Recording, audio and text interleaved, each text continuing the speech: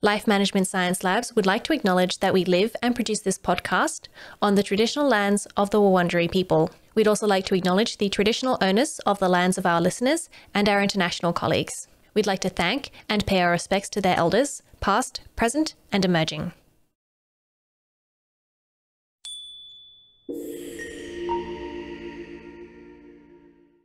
Hi everyone, and welcome to On the House, the Household Management Science Insights podcast, produced by LMSL, the Life Management Science Labs. We are champions of life management science, providing structured insights informed by science and inspired by practice on key aspects of conscious living.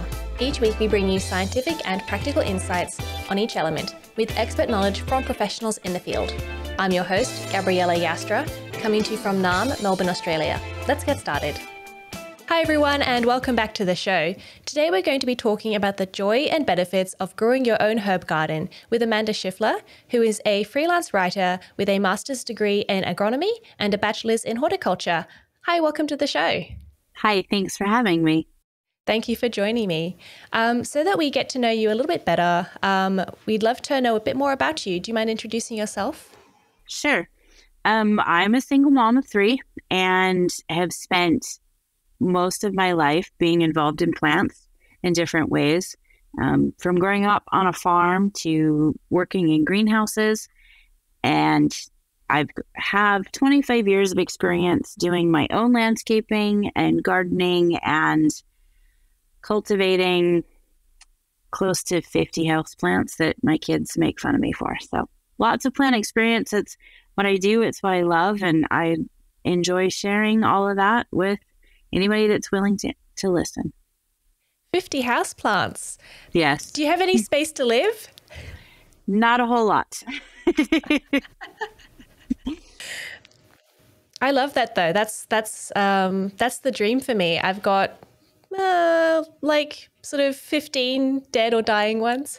Right. It has been somewhat of a slow process, but one of the nice things is as they get bigger, I can propagate them, and all of a sudden I have, instead of 1 plant, I have 3. And so that's really nice. Yeah, that's great. And then I've done that with a few of mine that have done a bit better, and I give them to friends because there's only so many of one you need. Yes, exactly. Right. I've gotten to the point where we've started moving them through the house. And so we propagated a bunch of stuff just a couple of weekends ago, and now my kids have their own sections of houseplants that sit on their windowsills in their bedrooms. So it's nice. Oh, it's that's fun. Great. And it's been really enjoyable to see that passed on to them and to see them enjoy it. So that's great. So we're going to do a section that we like to call Have You Met Amanda, where we get to know you a bit more through some of your favorite things. So the first thing we'd like to know is, what is your favorite book? Right now I'm reading one that is going to go quickly to the top of the list of my favorites, and it's called Breaking the Habit of Being Yourself. And it's definitely not a fictional read. It's not something that's fun, but it talks about how we do so much in our day-to-day life that is unconscious, things such as brushing your teeth or when you're driving and stuff like that. And it's teaching ourselves to be more aware of the things that we do and to change some of the habits and to change perhaps some of the ways that we talk to ourselves so that we're nicer to ourselves and we're more supportive and living in the present moment instead of focusing on the past. So that's been an interesting new addition to my library lately. That's interesting.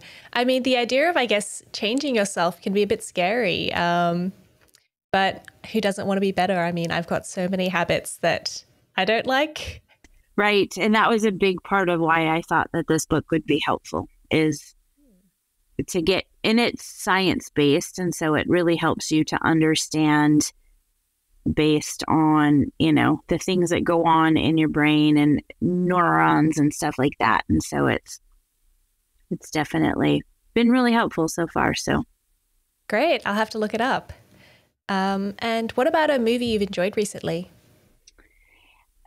I will fully admit that I am not a huge TV/movie person. And so my free time is more spent either outside working in the garden or it is spent reading or with my kids. So I can't say I've really seen any new movies other than the long list of Disney films that my kids like to watch. So, And do you have a favorite there or no? oh, selfishly, yes. I am a tried and true fan of the classic Lion King. So, Great music there. Love it. yes, exactly. So you can't complain. Exactly. And what about podcast? Do you listen to any of them? I do. I have a handful that I listen to, and this kind of goes hand in hand with what I'm doing right now for reading. I really like We Can Do Hard Things by Glennon Doyle that talks about changing our personal habits and related topics like that. But then I've started listening to a new one by a woman called Maggie Sterling, and the name of the podcast is Burn Fat with Your Brain. And it actually is looking at and deconstructing some of the common diet myths that we have grown up with and that have been prevalent in society in the last 15 or 20 years. And it is focusing on intuitive eating and learning to listen to our body and kind of kick some of those habits such as carbs are bad or sugar is bad, fat is bad, and getting rid of that and just focusing more on eating to feel good. Interesting. I like that. I'll have to give that a listen because I think that, like many people, got some interesting thoughts about eating and food that aren't necessarily true anymore. And the science has changed so much in the last, 20 years? Exactly. And even in the last 6 or 8, it has changed considerably. And one of the driving forces behind some of that is I have 2 daughters, 12 and 16, and I'm trying to set a really good example for them. And they're both athletes. And so food is really important for fueling them in order to get out on the soccer field and to do well. And I have a lot of misconstrued beliefs because of how I was brought up. And so I'm trying to change those perceptions so that I can instill better habits with them. Things such as simple as it's okay to have a bowl of ice cream after dinner or at the end of the day, and you don't have to feel guilty about it, and then it's more important to think about doing so intuitively, and to watch yourself and say, okay, I've eaten this and I'm full. I'm not going to finish the bowl, but to eat to where you're comfortable. And it's just changing the mindset that goes with it. Yeah, I found sort of the same thing. Instead of, trying to eat less, just when I'm full, don't eat so much so I don't feel sick. And I found I was doing that a lot. And that was from my parents, eat everything on your plate. Exactly. And I grew up in that, and I have a feeling that I'm probably a little bit older than you are, but I very much grew up in that same type of household that it was you cleared your plate and then you could get up from the table. And those are hard habits to change. And so it's something, like I said, that I'm working on to try to instill healthier beliefs in my kids. So that's great. And do you have a role model? I don't necessarily have one specifically. I'm really fortunate that I have some really amazing, strong women in my life that I look up to. My mom is a great example. She was a single mom from the time I was young and taught me to go after my dreams and, to follow the things I want and to always work hard. And then also my kids are some of my greatest role models, and just that they are amazing little humans, and they have done so much more than what I ever could have accomplished at that age. And they're continuously teaching me new lessons and making me be a better person. So those are probably the main role models in my life. I love that your role models sort of surround you on, an older generation to provide wisdom and younger generation, I guess, to inspire. Yeah, exactly. Yeah. And it's definitely, they give different perspectives for sure. And also at the same point, because they are family members, they are constantly affecting my life. And so that's helpful at the same time. Yes. And has there been a course that you've completed that you found really inspiring? I will admit that lately there hasn't been a whole lot, but life with 3 kids and working keeps me pretty busy. And so my free time has been spent kind of just on that reading and listening to podcasts and, trying to become a better mom and a better person for myself. So no courses right now, but maybe in the future. Yep.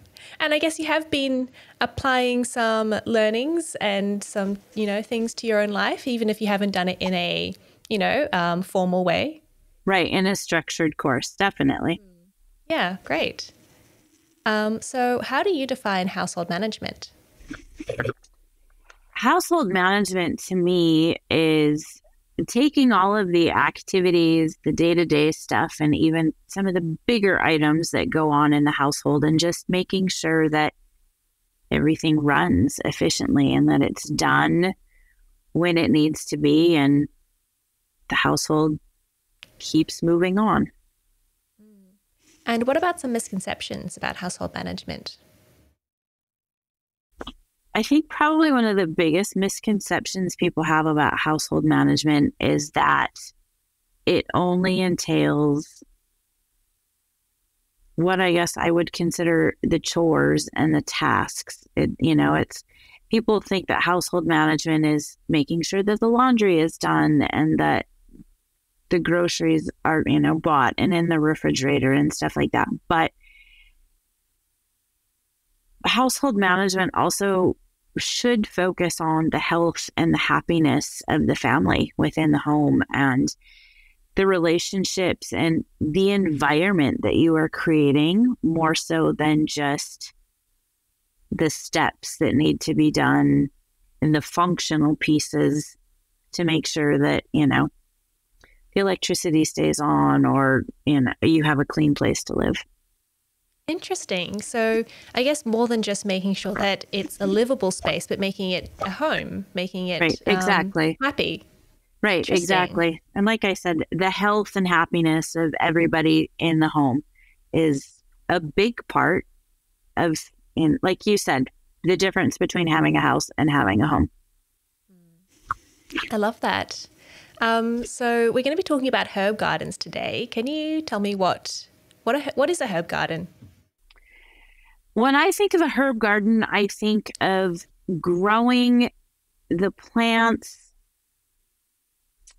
that we use, I guess, that we're consuming, not necessarily our vegetables and our fruits and stuff like that, but it's the plants that we use to flavor our food, and it's the plants that we use for their homeopathic remedies, whether it be chamomile for tea or feverfew or things like that. And so it's the cultivation of those things that help, I guess, kind of add flavor to our life in more ways than one. And are there any benefits to growing your own herbs? Oh, without a doubt. I think one of the biggest benefits is the fact that it makes anything you grow, it's available right there at your fingertips, whether it's on your kitchen windowsill or whether it's out your back door, regardless of this season, or, just the fact, I can't tell you how many times before I started to grow my own herbs that I would need cilantro or parsley or something like that for a recipe and forget to buy it. And then all of a sudden I'm starting to cook and I don't have it. And so having it available right at your fingertips is fantastic. But then too, I love knowing everything that went into its production. I know all of the fertilizers that are used. I know if there's been any kind of pesticide treatments or anything like that. And so it gives me a peace of mind that I know step by step. And a lot of things I have gotten to the point where I start my stuff from seed. And so I'm not even buying plants from the greenhouse or from the nursery. And so I literally know everything that has been given to that plant since the time the seed germinated. Plus, wow. I think one of the great benefits is just there's an immense amount of joy and satisfaction that comes with growing your own herbs and then adding them, to your recipes. And it gives you that little bit of extra, oh, I did this myself. And I think we all get enjoyment out of that. Definitely. I started trying to grow my own basil. Mm-hmm. And we made pasta, and I chopped off 3 little basil leaves and put them on top of the pasta because that's all the basil I could have. Right. But I felt very accomplished eating my basil. Exactly. And I will say too that one of the benefits that I enjoy is that it's teaching my kids the science of food production. I mean, they're seeing it firsthand. They're seeing these seeds germinate and grow. And it's not as though I'm just having them go to the refrigerator, to go to the pantry and to grab stuff and then throw it into a recipe. They actually are helping to take care of these plants and watching them grow and mature. And I think that lesson in itself is at least one of the benefits I see. And yeah, I do love watching them grow from seedlings up into proper full plants, and digging back into my biology days in high school and saying, oh, this is this bit and this is this part. And it's such a great way to bring science and to bring that learning and understanding into your own home, I personally found. It is. And I will admit to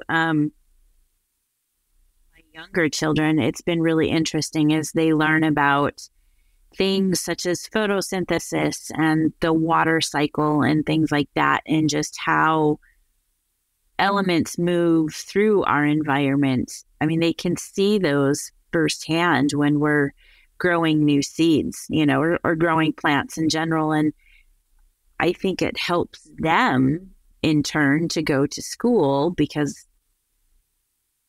they have a better idea of why sunlight is important for plants and, how it helps to grow food or, produce food within the plant and stuff like that. So great. So as I mentioned, I do have my own little tiny herb garden. It's not doing particularly well. So I guess I'd like to learn some hints from you as to what we should do to make it better. So I guess first of all, where can I grow a herb garden? Is my planter box too small? Honestly, I think that's one of the best things about growing an herb garden is you can do it regardless of how much space you have. You can grow a single plant on your kitchen windowsill. You can buy some of those small self-contained hydroponic units where you can grow 3 or 4 different types and just set it on your kitchen counter. Or you can grow large raised beds. I have a 3-tiered raised bed out in my flower bed that is my herb garden, and I probably grow 6 or 8 different herbs in it. And so you're only limited with how much room you really have. And so like I said, you can start with one plant or you can grow many. It just depends on the space you have and what you, and two, it depends a lot, obviously, on what you're looking to grow. So is there anything, I guess, that's better to start with a small pot and anything that's, I guess, unsuitable to be inside the home? That's a really good question. One of the things I always tell people when they ask, what are good herbs to start with? The first question I ask is, what do you like? Because I think that's the most important thing, is that it's essential to grow plants that you're actually going to enjoy, that you are going to use and you are going to eat. Some of the easiest ones, I think, to start with, especially indoors, basil is one of the really great ones. It will grow really well. Things like parsley and cilantro also grow phenomenally. Oh, goodness. Phenomenally. A couple of other really easy ones to grow indoors are sage. It will grow like crazy. Chives, mint, things like that. They are those herbs that, as long as they have the right amount of sunlight and you water them correctly, they're going to grow like crazy. There's a couple that I recommend that are a little bit more challenging to grow, especially indoors. So if you are looking to grow rosemary or lavender, I think those plants are better suited to start outside. Number one, they can get quite large and take up a good deal of space, but they could be a little bit more finicky. And so they're not always the best to grow when you're just starting. And dill is easy to grow, but it gets really big. My dill plants were probably 5 feet tall last year. And so unless you have unless you have a small human's worth of space in your kitchen, you might want to leave those outside. Oh no, I planted dill in my little planter box. In your planter next box? to the basil. And they're doing quite well now. I mean, compared to the basil, but maybe I'll have to take out a few and relocate them. Or eat them. I grew them. I make my own pickles every year, and so I've decided to start growing my own dill, so I have it. And it resides in the top tier of my planter box outside of my 3-tier, and it is tall enough, or was tall enough at the end of the season last year, that I could see the heads of the dill at like eye level with me when I was standing in the kitchen looking out the window. So it was pretty crazy. It got quite tall. So, and it's kind of funny because I'm now finding these teeny tiny little dill sprouts everywhere outside. And so it must have gone to seed and it shook the seeds all over. So we are going to have more dill than I know what to do with this year. So that's great. I mean, that's also good to know as well. That it is very easy and it'll just plant itself. Right. It definitely does go to seed quite easily. So, and you also mentioned as well that, you need to have the right amount of water and the right amount of sun for these different indoor herbs. And I feel like that's such a hard thing to get right. Do you have any tips there? I think sun is probably the easier one of those two components. Most of the herbs that we grow like to get a fair amount of sun, or pretty much as much sun as they would like. There's a few that you have to be careful that they don't do as well if you give them a bunch of really bright, direct sunlight. But I think one of the misconceptions that people have when they're growing plants indoors is that you want to set them in the window where the sun is beating through the window a huge amount of the day. And honestly, a lot of your plants, whether it be herbs or just house plants in general, actually prefer to have indirect sunlight. And so that really bright sunlight, especially when it comes through the glass and the windows, because that glass can magnify some of the sunlight and just the rays and the sun itself, and can almost give the plants like an overload of sunlight. And so the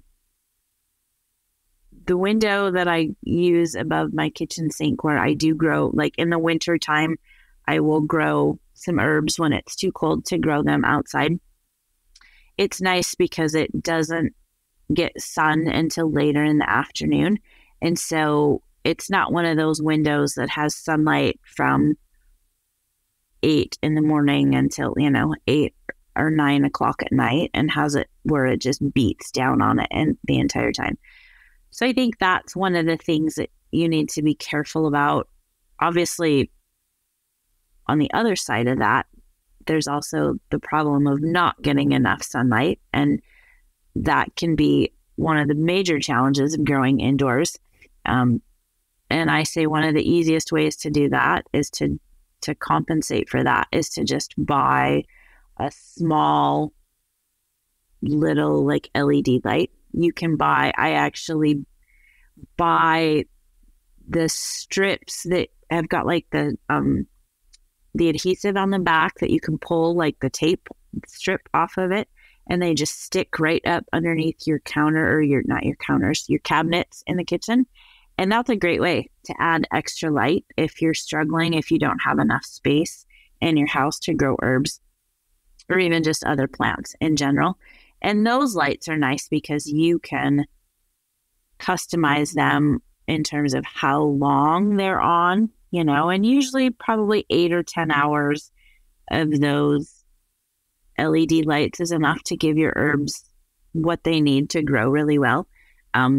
But the second component that I think people struggle with, and I will admit that I even have trouble with this sometimes, is that we tend to overwater our plants. And there's a lot of plants that don't like to be soggy. I mean, I can't blame them. Nobody likes soggy feet. Plants are no different. And so one of the things to be really cautious about is just to make sure that the potting soil is starting to dry out a little bit. And all you need to do really is just touch kind of the top of it and see if the top of it is starting to dry out before you give it water again. Because if you do give it too much water, the problem is then the plants aren't getting as much oxygen through the roots. What people sometimes don't understand is that whether you're growing plants outside in just the garden, like in your regular soil in the ground, or whether you're growing them in potting soil or some other sort of growing substrate, in between whatever it is that you're growing in, there's space in between the soil particles, or in between the pieces of potting soil or the vermiculite or whatever. And in that space, you have both oxygen and water that hang out there, and then nutrients too, of course, when you fertilize. And your plants need oxygen. They need to be able to take oxygen in through the roots. So when you overwater, you're constantly pushing that oxygen out of that root zone, out of that pore space, and it's just filled with water. And so in essence, you're drowning your plants. And so they're not getting the oxygen that they need for the metabolic functions that they're trying to do. And so that's one of the problems that people don't understand. It's one of those that, if a little bit of water is good, then a lot of water is better. And unfortunately, that's not the case. So one of the first things I recommend to anybody that's struggling with growing herbs or any plant in general is to scale back on the water. Make sure it's getting enough sunlight, but it's not getting burnt by too much sunlight, and kind of let off the watering just a little bit. Let it be a little bit more on the dry side and see if that helps. Okay. Possibly a silly question, because I've never thought about the idea of oxygen in soil. Do you need to do anything to make sure there's enough oxygen in the soil? No. not on a regular basis. One of the most important things, like I said, is making sure that you're not putting too much water, that you're not overwatering your plants. But then two, another thing that you can do, especially when you're potting new plants, is don't compact the soil super, super hard all the way around it. I mean, you definitely want to tamp the soil down enough so that you're getting rid of the large air pockets around the roots, but you don't want to push it down so hard that you're compacting it, because what that does too is then it's depleting that pore space, and then it makes it so that there's not room for either oxygen or water to hang out. And so when you go to water your plants, instead of the water percolating down through the soil to get into the root zone, it's just going to sit on top, or it's going to run off. And so, yeah, I guess that's kind of the other big thing, is to make sure that you're not just packing that soil down and getting rid of that space for the oxygen. Interesting. Yeah, I haven't thought about that, so thank you. So you also mentioned some different types of herbs, and I was wondering, do some of them die off at the end of the year, or at the end of a season, or are they supposed to last all year round and I'm just a bad plant mom? No, you are definitely not a bad plant mom. A lot of the herbs that we grow are what they consider, they have an annual life cycle. And so that means that their growth is such that the seed germinates, we're going to say in the spring, but whenever the conditions are right, the seed will germinate. The plant is then programmed genetically that it wants to grow and mature, go to flower, put out seed, and then it's going to die off all within a single growing season. And then that seed will then carry on the genetic information the next year. So a lot of the things we grow, basil, cilantro, parsley, are plants that are genetically made to only grow for one single season.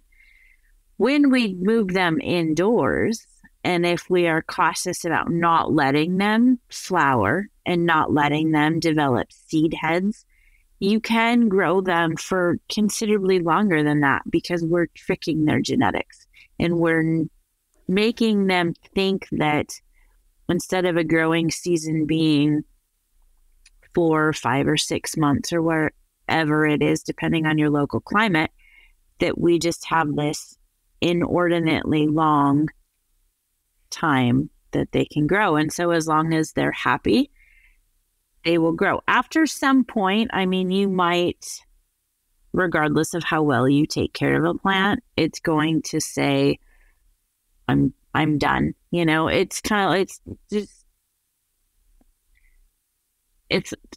lot similar to human life, or, you know, to the pets that we have and stuff like that, that sometimes it's just the natural course, and it's going to just happen that way. And if you are growing things outside, it's going to be different depending on your local climate. Like for me, where I am in the United States, come October or November, we're going to get down into really cold temperatures and have snow and frost, and nothing's going to grow outside. And so even the hardiest plants, you know, my lavender comes back every year. The cold weather will kill it. It will kill all of the green, you know, the leaves and the flowers and stuff like that. But then it will regenerate and regrow come spring, once the weather gets nice and the temperatures start to warm up again. But for the most part, the stuff that's really leafy, you know, like oregano and basil and, you know, things like that, are just meant to grow for a single season. And some of the plants that have the woodier stems like rosemary and lavender and even thyme, you can extend that, or they might grow for multiple seasons, especially if you have a more temperate climate or you are just primarily growing indoors. And you also said that you can kind of trick the plants into thinking it's a really long season. How do you do that?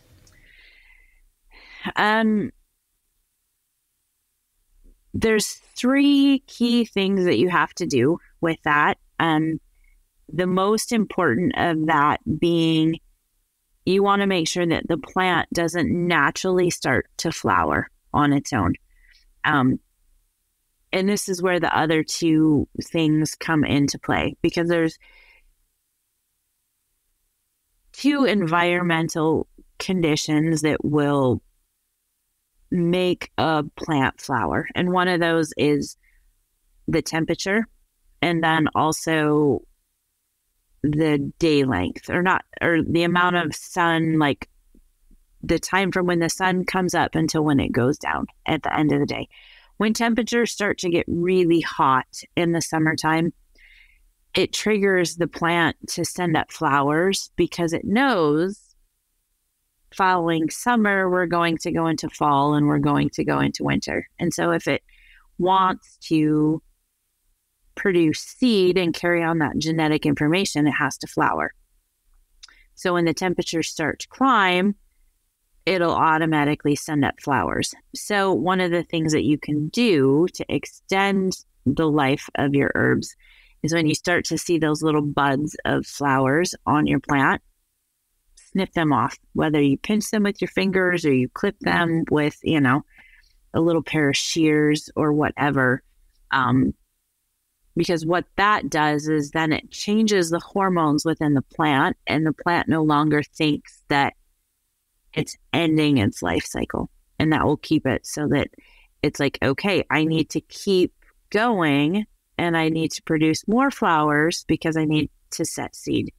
And the day length will also do that, because once we reach that point, and obviously we're in different areas of the planet, and so it's a little bit different. But say for me, when we reach the longest days in June and we have the most amount of sun, once those days start to shorten again, it does the same thing as what happens when the temperature gets really high. Is the plant sees that as an environmental cue and says, okay, the days are shortening, which means winter's coming, and so we need to send up flowers so that we can produce seed. And so it's the most important thing is just making sure then that your plant doesn't go to seed, because once it puts up that flower and it goes to seed, it's telling itself that its life cycle is done and it's completed the things. It's gone through and it's checked off all the things on its to-do list. And so it's, okay, I'm done. I don't need to do this anymore. And so if you can keep it from flowering, you can get it to grow for considerably longer. Like I said, as long as you are making sure that it has the right amount of sunlight and the right amount of water, and it does need to be fertilized, but that's kind of another area where people struggle, especially when you're growing herbs, and kind of goes with water, that people think, oh, a little bit of fertilizer is good, so a lot of fertilizer must be even better. And with all plants, that is actually really incorrect. And so we can create toxicities within the plants that can be dangerous to them.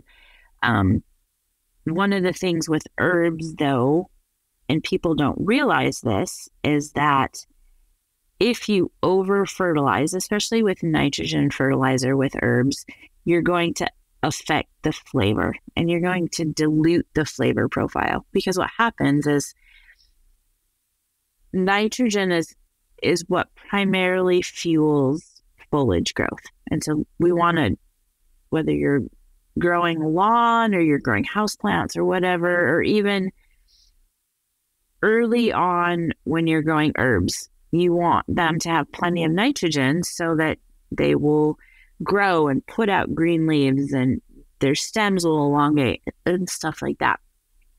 But you reach a point where with herbs, you want that growth to kind of slow down. It's kind of a way to describe it. Say, for instance, that you had, no, I'm trying to think of a good way to do this.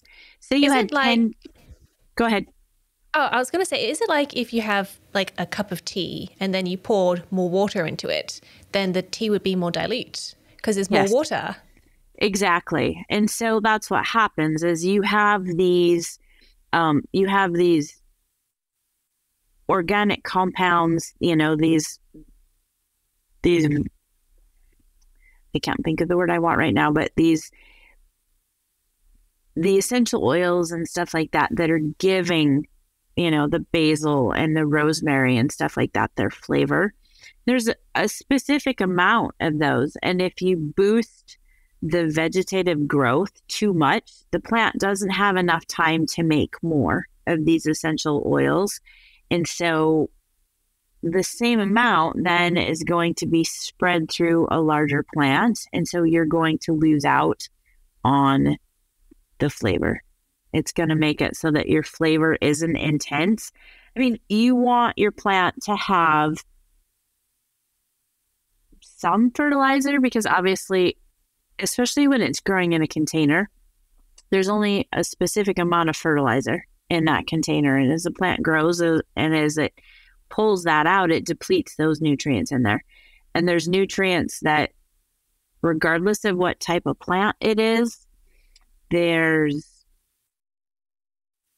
just over a dozen different nutrients that are considered essential for plant growth. And if the plant doesn't have those nutrients, it is things like nitrogen and phosphorus and potassium, but then also calcium and magnesium and stuff like that. If they don't have those nutrients, you're going to impact growth negatively. So as they pull the nutrients out of the potting soil, or whether you're using peat moss or cocoa coir or whatever, it's going to use up those nutrients. And so we do need to replenish them, but you just need to be careful about how you do so, because if you give them too much, you're going to make it so that your herbs don't taste as good. And so how do you know how much to fertilize them?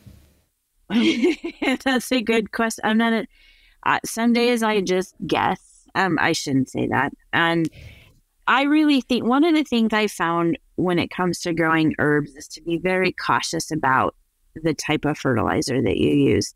And with those plants, I tend to use organic fertilizers that will release nutrients slowly.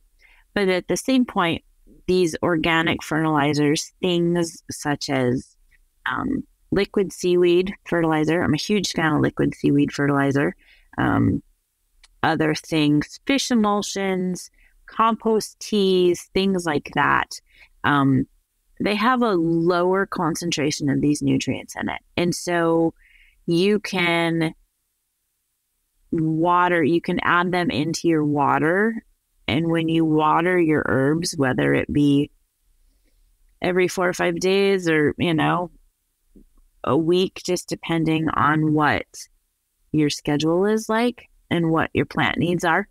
Some of these lower sources of fertilizer, I think it's perfectly acceptable to add them most of the time, or even every other time that you water. I usually will I use a compost tea for my houseplants and stuff. And I will usually use that about once a month,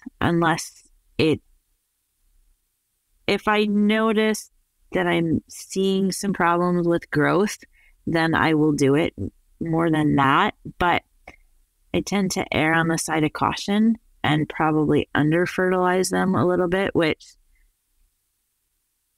I'm not going to let my master's advisor know that I said that. because my master's is in plant nutrition, and he would probably yell at me. But no, I would rather kind of scale back a little bit. And then whether it be, if you want to add some of these fertilizers every time that you water,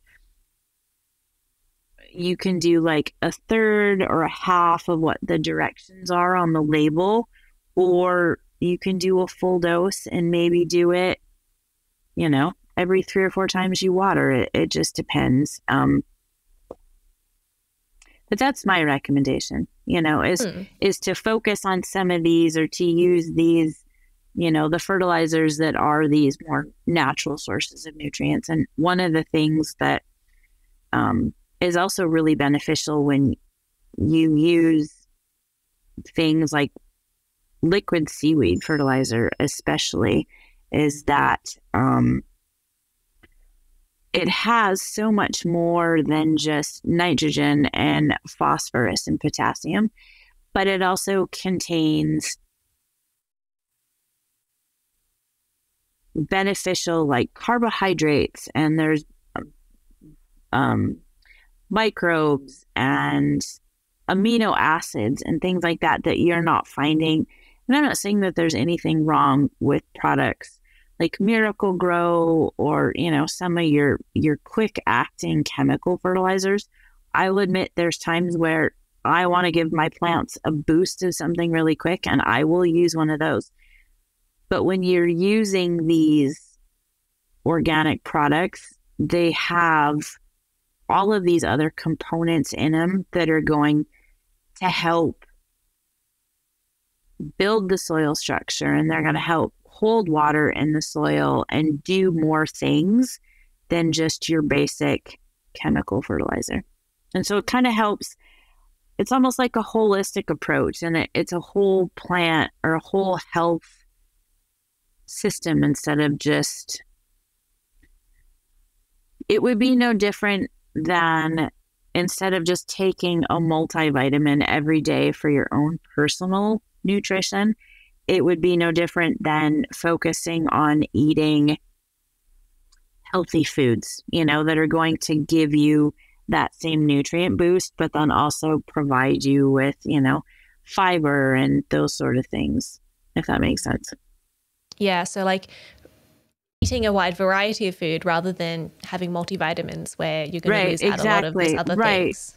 Instead of, trying to make up for a poor diet by just taking a pill, I think sometimes the use of chemical fertilizers is kind of synonymous with that, where we can do a lot more for our plants and, their growth and their health if we, can add these, the bacteria and, like I said, amino acids and things like that.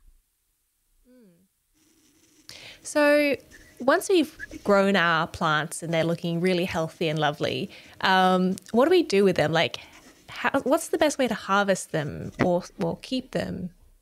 One of the things that I always tell people is harvest them as often as you can. Mm-hmm. Best things that we can do when we're growing herbs is because the more we cut back those stems, the more it's going to trigger new growth. And it's also going to help when we cut off the top of the plant. Normally, the way an herb grows, or the way plants grow in general, is they have a main growing point at the top of the plant. And that's where all of the growth comes out. And if you cut that off, it triggers side branches to grow more. And so it's going to create a nice, full, bushy, thick herb versus something that's kind of tall and spindly. So harvest as often as you can. And how you do it is really a personal preference thing. I'll admit that 9 times out of 10, I go outside and I just snip stuff off with, my thumbnail and my finger. And that works really well with some of these softer, like leafy herbs. Like we talked, I'm going to go back to basil because it's one of my favorites and I grow so much of it. But things like that and sage and mint, those are all really great for just pinching off what you need whenever you need them. Some of your other ones, your rosemary and lavender and thyme, and if you're growing some of your things, chamomile, things like that might have a little bit more of a woody stem. I really like, and it might sound kind of silly, but I have these really small, they're actually embroidery shears from when I was sewing a lot. And they're just like a little, probably, I would say 4-inch. So probably, what is that? About 10 centimeters in metric. But they have these really sharp points at the end. And they're super great because you can get into small spaces. And then it makes it easy to harvest what you want. And then too, I have a pair that I just use for harvesting herbs out of the garden. And I don't have to worry that they're clean. I don't have to worry that my kids were cutting who knows what with them. And, I don't know what kind of sticky substance is now going to be, on my herbs. I guess that is one important thing when you are using, whether it be kitchen shears or whether you have a dedicated pair of garden shears, is that you make sure that they're clean. Is so to wash them, soap and water works great. I know some people will rub them down with rubbing alcohol or, something like that. But one thing to remember is that when we are harvesting, we're cutting through those plant stems and we're exposing the internal parts of the plant. And so if there's dirt or something, from your kitchen or inside your home, that you run the risk of, if those scissors aren't clean, that could get inside your plant and then it can cause problems. Or if you have one plant that, unfortunately, if it has a disease or, it has something wrong with it and you're not cleaning your shears in between, then you run the risk of transferring from one plant to another. So, I mean, it's pretty similar to humans, you Right. want to, if you have to do surgery or something, you don't want to use the surgical tools from someone else. Right. You want it to be clean and you want it to be sterile. And I mean, and you can go out. There are really fun tools that you can buy online and through different retailers, that there are specific herb shears that have ends that are kind of curved on them. And I'm not quite sure even how to explain them, but the whole idea is that you can, when you go to use them, the tip kind of curves so that you don't run the risk of nicking someplace else, or cutting onto a different stem. I'll admit, a lot of times when it comes to my gardening tools, I go for really simple. And a lot of what I use has been multi-purpose from something else somewhere in the house. And so, I mean, those things are great, but honestly, clean hands and a simple pair, of just small scissors are some of the best things to use when it comes to harvesting. I guess use what you've got. And if you are looking to buy something, you could go and purchase the ones with the rounded nose. Right, exactly. And, and not, it just depends, and I know I have friends that love all the fun gadgets and tools and stuff like that. And if that's what you want to do, that's great. I just, whatever it takes to get you to grow plants and to enjoy what you're doing, that's what matters. So perfect. Great. So once we've harvested all our herbs, what do I do with them? Like, how do I store them? I've seen in shops them like hanging down from the roof. Is that a good way, or any other suggestions? Drying herbs is probably one of the easiest ways to store them and preserve them. But the drawback with that is that you will lose some of the flavor as the moisture leaves, it's going to change the profile a little bit, the flavor profile. But then at the same point, over time, you're going to lose some of the intensity of those aromatic compounds that are giving you the flavor. One of the great things is there is a ton of different ways that you can store them and preserve them. And it all depends on what you want to do with them. I will admit, I do dry things. Sage is one that I do tend to dry a lot, whether it be in my food dehydrator or I just do that where I tie a clump together and I hang it downstairs in the room where I keep like my canned goods and, stuff like that. But there's also, you can make, I don't think many people realize, but you can make pestos out of just about any leafy herb that you have. And so you can make pestos and then you can freeze them. Like you can put them in an ice cube tray and freeze them, which is a great way. And then you could just pop them out and add them to soups or to sauces or, whatever it is that you're doing. You can put them in either oil or you can put them in vinegar and make infusions that way. And then you can use those, especially if you do it with oils, you can use those like as a base if you're frying or you're sauteing vegetables or meats or whatever, and it'll help to impart those flavors into your foods.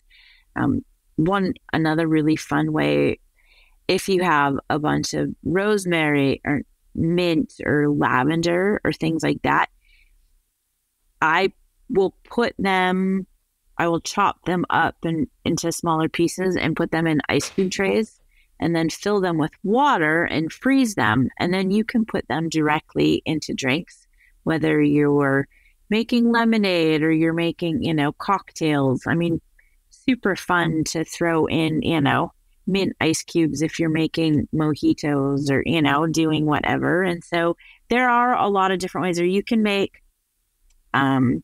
there's things like compound butters where you can take butter and soften it and then add chopped up herbs to it. And then you can then freeze that butter and then just pull it out, and use pats of butter. Another way to, flavor sauces or to thicken sauces and things like that, or even just something as simple as if you have homemade bread or even just regular bread or rolls that you can use that compound butter to get that flavor. So there's a ton of different ways, right? And now I'm hungry, right? But yeah, there's so many different ways. It really just depends on, a lot of it depends on the time you have and the space you have to work with, and really just how creative you want to be. And so but I will admit to you that I really think, you do, like I said, you do lose a little bit of the flavor sometimes when you dry them, but I still think that drying my own herbs at home, I still get better flavor than when I buy dried stuff from the grocery or from the market, and I think that's because it goes along with that whole idea that anything that you grow at home tends to have better flavor because it's fresh and you don't know how long some of the stuff has sat on the shelves in the store. And so it just, I think it's, even if you do have to dry it and you do lose some of the flavor, it's still going to be better than what you can buy. And I was thinking as well, when you were explaining how the flavor gets diluted by nitrogen and the growth, I was wondering if supermarkets do that to their own herbs that they sell, because I've noticed that a lot of the herbs you get in supermarkets don't have nearly as much flavor as sometimes what you get in restaurants or in smaller grocery stores. Right. And I think a lot of that I think some of it depends on the grocery itself, on the, the individual market and how much time and attention that they can give. There's probably some places, like when you go into the store and You can buy those prepackaged little clear, like plastic clamshells, that have cilantro or parsley or whatever. I would imagine that those plants are being produced in bulk in a greenhouse. And the main goal of that grower is to produce as much leafy green material as possible in as short of time as they can. And so they're going to throw a ton of nitrogen fertilizer at it because they want it to grow really fast. And so they can harvest it and package it and send it off. And so, like you said, it is going to dilute the flavor. Whereas opposed to if you go, especially to some of these like little, I don't know if I want to say specialty restaurants or, some of these restaurants that are really focusing on sourcing locally and growing their own food, they're really going to take the time and they're going to put the love and the attention into growing the highest quality. And they're going to focus on quality over quantity. And so they're going to make sure that they're not over fertilizing because they want the best tasting product. And so that probably has a lot to do with the difference that you see in flavor between things. And I mean, but it's probably similar to when we go to some of these large groceries that have some of the most horrible tasting tomatoes because they've got a grower that their only goal is to just produce fruit and get it on a shelf someplace. And when you go someplace else, and whether it be a smaller market or whatever, where their focus is more on selling good tasting product. Yeah. So definitely. And I realized it's not that I don't like tomatoes. I just don't like the tomatoes you buy at the big supermarkets with no flavor.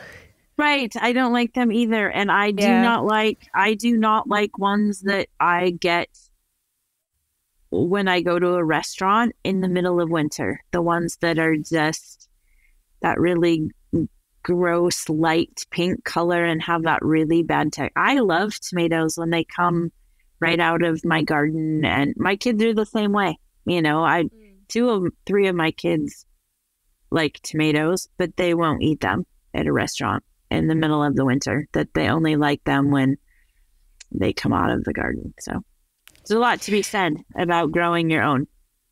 Lucky kids too. Yes. So what's a practice that you do in your own home or your own garden that to improve your food practices?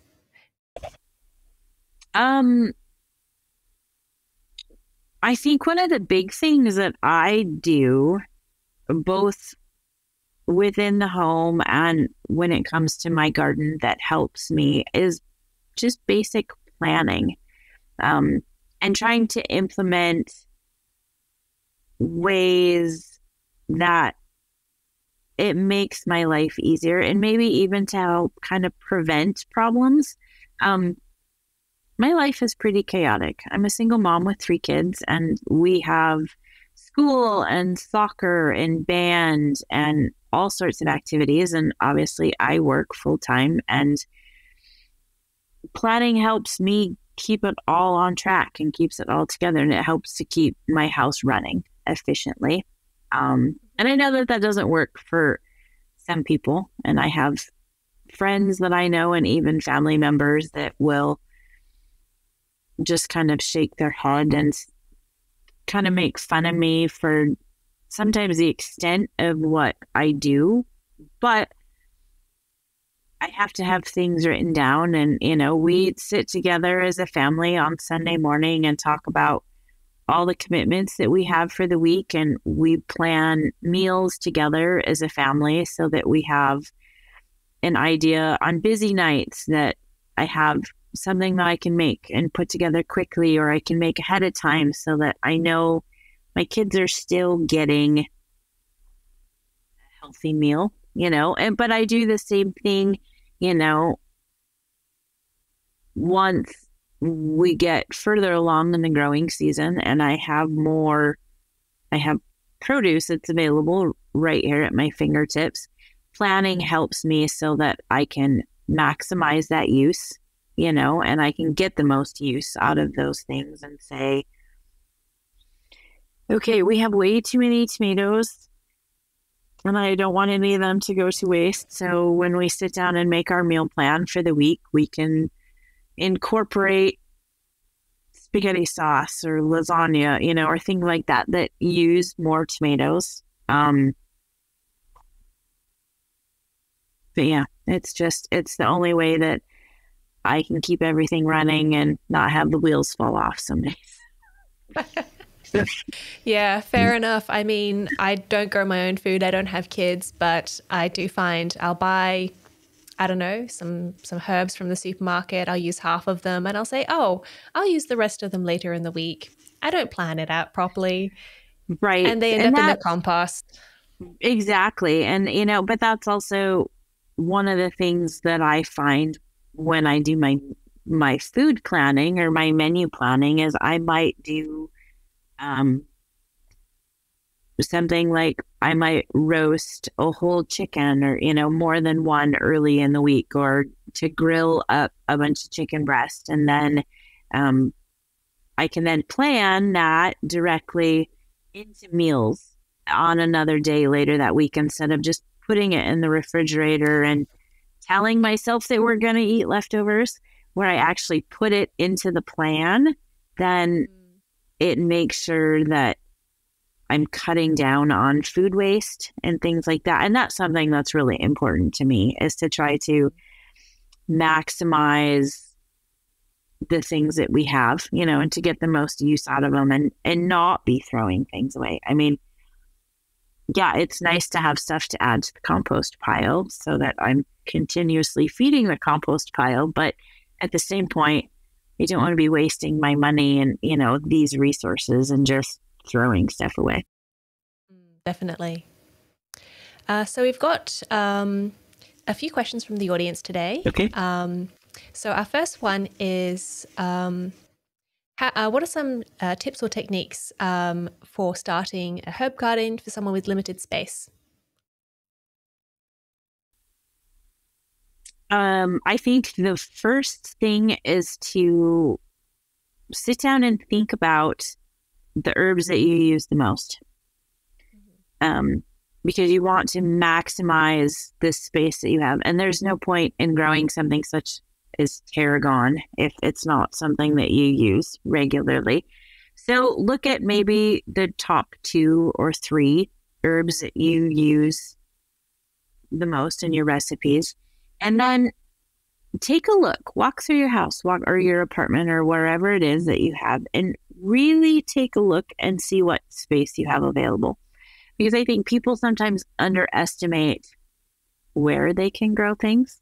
I mean, something as simple, you can buy the plant hangers, like the macrame, or, those plant hangers, and you can grow herbs from the curtain rod in your living room or in your bedroom if you have enough sunlight. You can look at your kitchen window, or you can grow them on the bathroom windowsill. I mean, you're not limited to just one specific place in your house. So look at the ones that your family uses the most, and then really take a hard look and get creative about where you could potentially grow things. And then another thing that I recommend for people is that when it comes to herbs, and this goes along with what we were talking about making sure that you don't overwater them, you want to take a look and see what the watering requirements are for certain herbs, because there's some that do like the soil to stay a little bit more wet than others. And so that will dictate the kind of container that you use. And some people aren't aware of this, but if you have something, use lavender as an example, even though it's not necessarily consumed as much as some of the other herbs. Lavender likes to be dry. It likes arid conditions and it likes dry soil. One of the best ways to grow lavender indoors is to put it into terracotta pots. The standard orange ones that we all know so well. Not necessarily the pretty ones that have been painted and they're nice and glossy. Those standard terracotta clay pots have really good air movement.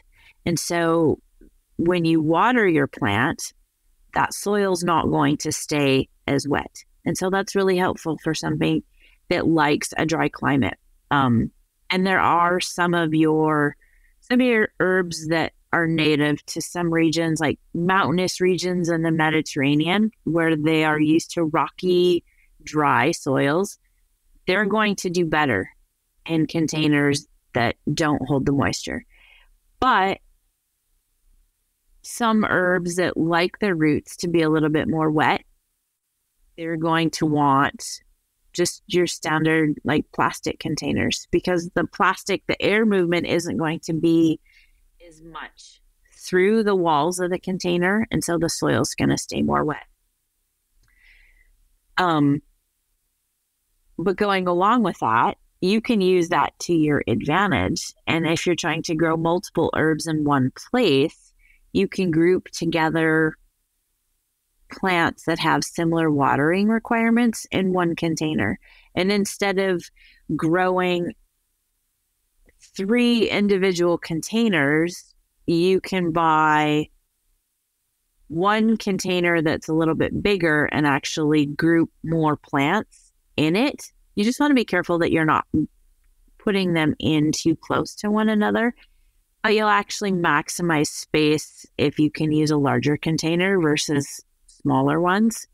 You just have to make sure that you are, like I said, that you're grouping them together based on what their watering requirements are. Because you obviously don't want to put one herb that likes its roots to be dry right next to something that wants a lot of water, because then one of them is not going to be happy. Yep. No, definitely not.